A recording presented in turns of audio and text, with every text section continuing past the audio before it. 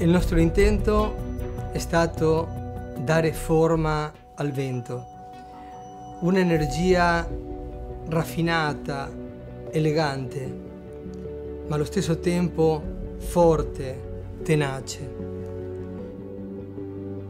In 7 anni abbiamo scolpito la nostra ultima opera.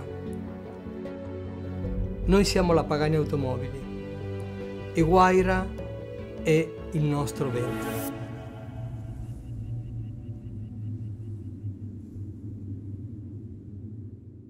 Welcome to the episode of Jay Leno's Garage. Today you're going to see two fascinating cars. You know, I'm a huge fan of cars that are one man's vision.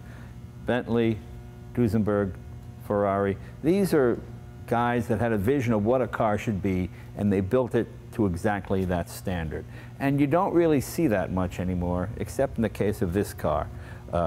This is, well, let's meet the man, Horatio Pagani. Horatio, how are you, my friend? Nice to meet you. And Francisco, you're the managing director of the company, and he's going to translate for us. It is such an honor to have him here at the garage and to bring these two cars. The attention to detail, the workmanship, the craftsmanship is really what sets this automobile apart from, I think, any other automobile on the planet. They're just beautifully, beautifully built and designed, and it's such a pleasure to drive.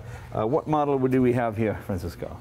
This is a Pagani Huayra. The Huayra, yeah. Now, I have seen this in the magazines and heard about it, and to see it in person is really, really amazing. Let's take a look. Tell us about the car.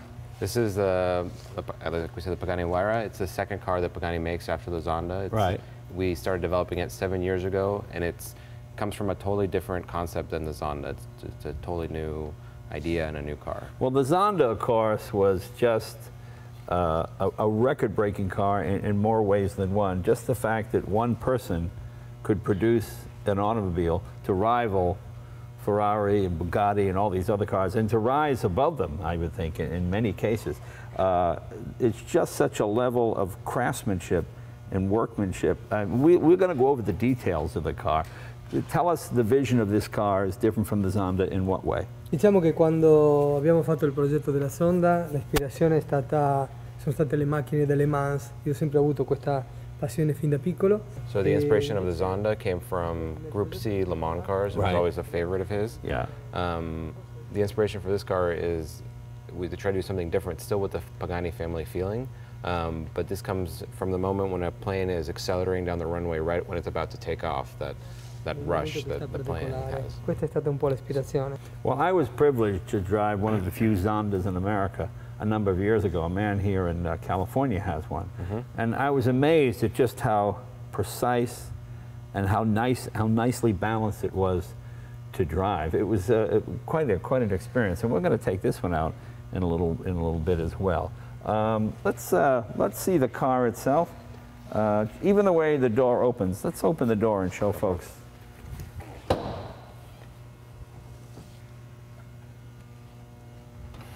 Again, look at the interior of this car. Just beautifully, beautifully done. You feel like you should put on a suit and tie just to drive it. Diciamo che la vettura, quando sei seduto dentro e quando ti regala tutta una serie di emozioni, cioè sono più di Well, the exterior of the car, while it's obviously very beautiful and important, is appreciated more by maybe people who are outside the car. Whereas when you're inside of the car, it's really the details and the craftsmanship and that help contribute to the emotion of driving it. I agree. I mean, to me, even just looking at this, just the shape and the design of this rearview mirror, try and draw this yourself. You won't be able to do it. It really takes an artist's eye and an artist's hand. This is one of my favorite pieces, just the way... Quello è ispirato all'occhio. It's inspired by a woman's eye. Ah, by a woman's eye. You can't get more Italian than that. But yeah, I mean, you know, just the idea to put it here, put the stock out here. You know, the temptation always to put it right on the door. But I always loved the early mirrors and whatnot that had the mirrors way up front, you know. And to me, that's beautifully done. I mean, every detail. Tell us about the power plant. Bueno, il motore di questa macchina è stato creato dalla Mercedes-AMG, específico The per motor, una like with the macchina. Zonda, was developed by AMG Mercedes, which has been a long partner for Pagani. It's the first time that AMG has developed a motor with its own engine code for an outside supplier. It's a 6-liter twin-turbo V12, puts out more than 700 horsepower and more than 800 newton meters of torque. And you know, if you've been to this website, we've been to the AMG factory. Beautiful, beautiful engines, handmade. And to me, it's just the perfect blend of Italian artistry and German technology. I mean, you have a car that is incredibly dependable. I think Mercedes-Benz is the largest builder of V12 engines in the world. And of course, AMG is one of the greatest engine builders in the world. So to combine that with the artistry and the eye of an Italian designer and 700 horsepower, it doesn't get any better than that. I mean, look at the detail in that shift linkage. So a lot of our customers tend to be not necessarily young children, and so they appreciate the nostalgia that's given by something like the shift knob. So that piece there, 70 pieces, is made just to have the nostalgia of the shifting. You still have the modern paddles behind the wheel. So as you probably know, most instrument dials on cars often are made out of plexiglass or some other rather inexpensive material. We have chosen to turn them into jewelry, essentially. These are milled and then hand polished by technicians who make some of the best watch faces in the world. Wow. It's made out of a material called rhodir. Get that. Now, if maybe a normal instrument cluster of dials cost €50 or less, these cost us €5,000. Wow. Un altro dettaglio, Oh, yeah. tutte le scritte. We could have just made these out of stamped metal, perhaps, but these are all milled. You can see on the back all the mounting points for the metal, so it doesn't vibrate off the machine. It's and then it's hand finished. And of course, the carbon fiber is impeccable. I mean, look at that, just the way. If you've never worked with carbon fiber, it is very, very hard to get it as beautiful as this. And obviously, that's the natural carbon fiber with a clear coat. Yes? Exactly. Yeah, beautifully. This is the first production car in the world that uses a carbon titanium together.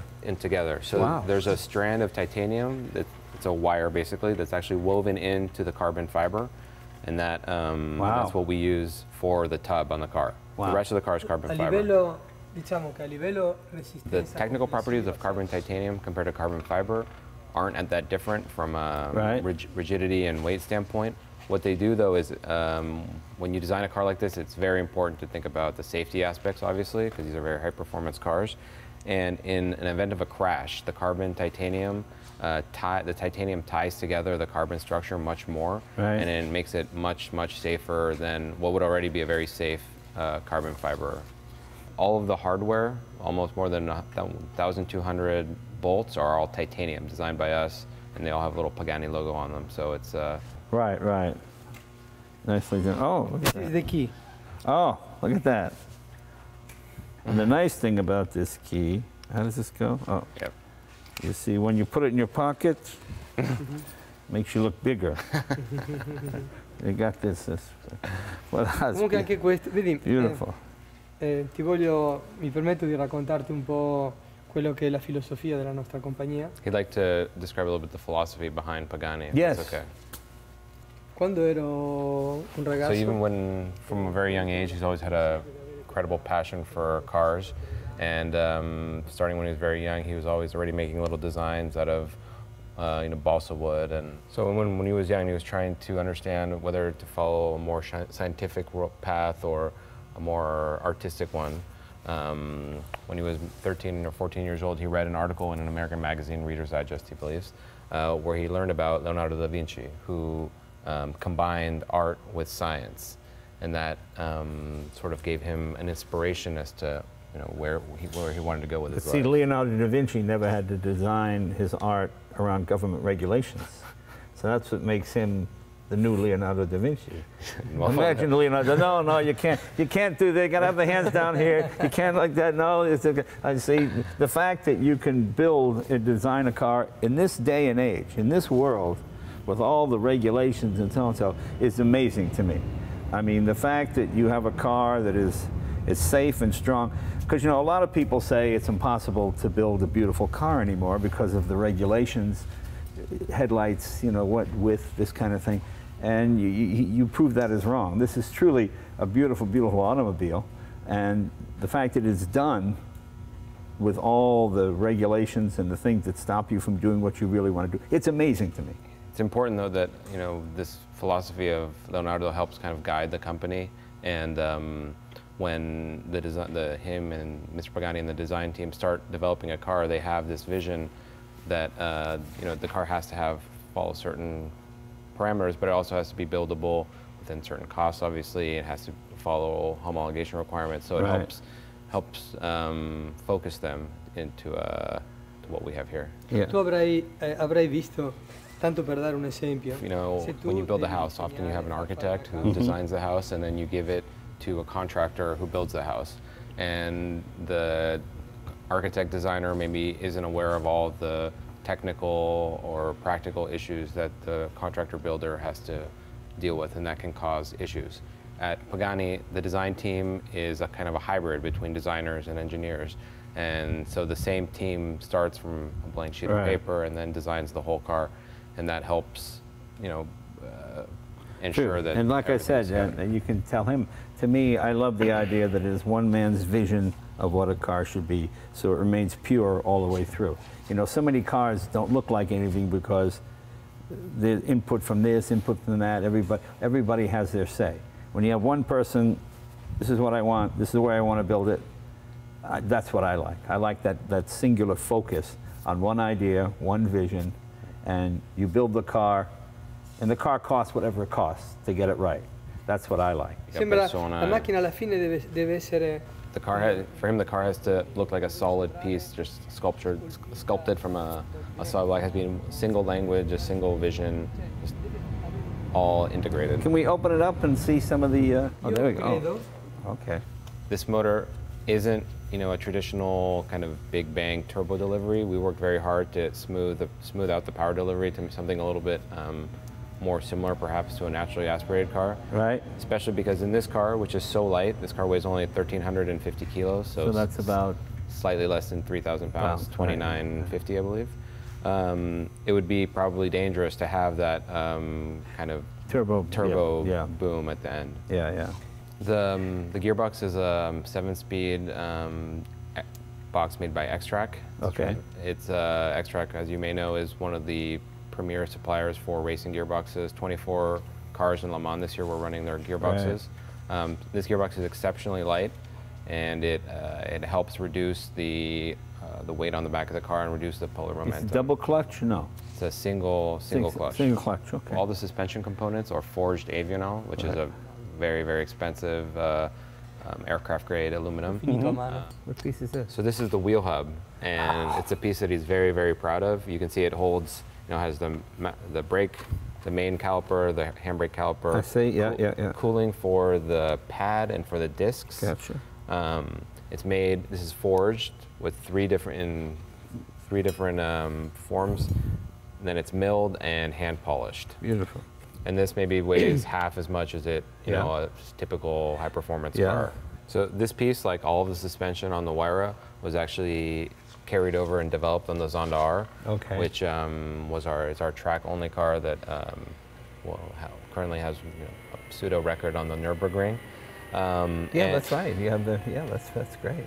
And they were carried over directly. You know, they worked with slicks and solid mounted bushings, and on the Huayra they use rubber mounted bushings, but otherwise it's exactly the same. The exhaust is all titanium as well, and maybe costs as much as your Fiat 500 down there. It does. I know how that works. But see, that's what's fascinating to me, because not since Arturo Bugatti has there been a small manufacturer building their unique vision of a car. You know, Lamborghini, all these others, these are all a division of someone else. They all belong to a big company. This is a small company. How many people work at Pagani? Circa 60 persone. About 60 people. About 60 people. 60 people. So it's not a huge factory. So each part, that's what I find fascinating. To me, Bugatti lived the ideal life. He had that house in the country, and he had his factory and all the workers, and everything came out of there. And that's what's beautiful about this. I mean, it's a pretty amazing automobile. I mean, what you have here, I think, is the perfect fusion of artistic and mechanical together. I don't think there's any other car being made today that really combines those two as much as the Pagani. Can we start it up, hear what it sounds like? So, accendiamo.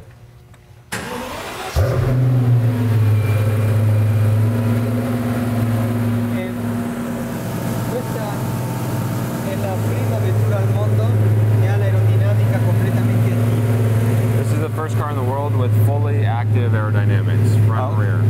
Wow, what is the coefficient of drag, do you know? Il coefficiente di drag. Il coefficiente di penetrazione è variabile, parte da 0,31 che è ottimo per una supercar e arriva fino a 0,37 a secondo come è il momento in cui sta girando la macchina. The drag coefficient varies based on the systems, but it varies from about 0.31 to a 0.37. Wow.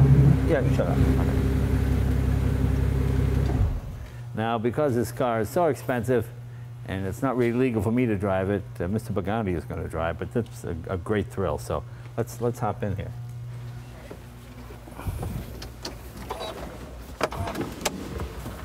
Well, here we go. Pretty exciting. The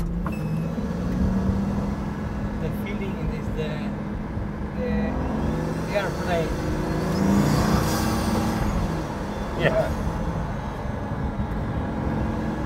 For me, it's very important the comfort of the car. It's not. Yeah. The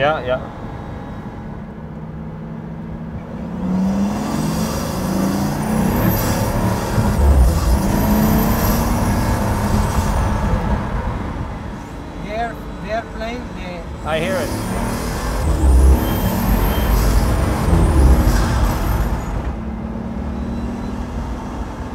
The comfort is okay for you? Very nice. Very nice. Beautiful. How many Zonda in America? How many? 5? 3, 4. 3, 4. It's beautiful to see this car when it is parked in the garage, but to see it out on the street with other cars, you realize how beautiful it is, how low it is, how artistic it is. It looks like nothing else on the road. Every single piece, the design in my company. Yeah. Every small detail. Just beautiful. The carbon fiber, they produce the carbon fiber for the car is inside. In-house, yeah.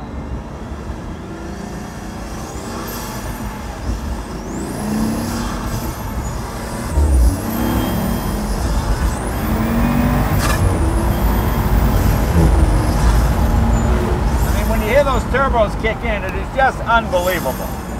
What is the top speed in this car? 357 kilometers, about 225 maybe? Yeah. Amazing!